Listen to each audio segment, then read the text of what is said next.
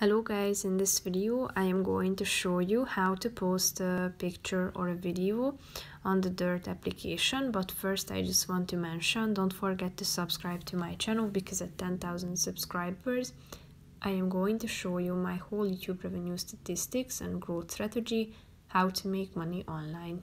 Now let's jump into it. First of all, open the app on your phone. Then click on the profile button down below in the right side corner of the screen. Then click on profile at the top. Then scroll down until you find the My Photos and Videos section and click on the Post a Photo or Video button in the middle of the screen. Select a campground to which you would like to add the picture. Then scroll down and tap on Add Media.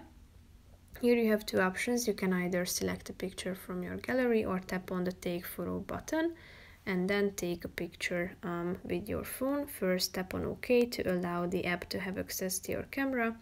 Then take a picture and click on the Use Photo button down below, and then the picture will be added. So that's pretty much it for this video, guys. See you in the next one. Bye bye.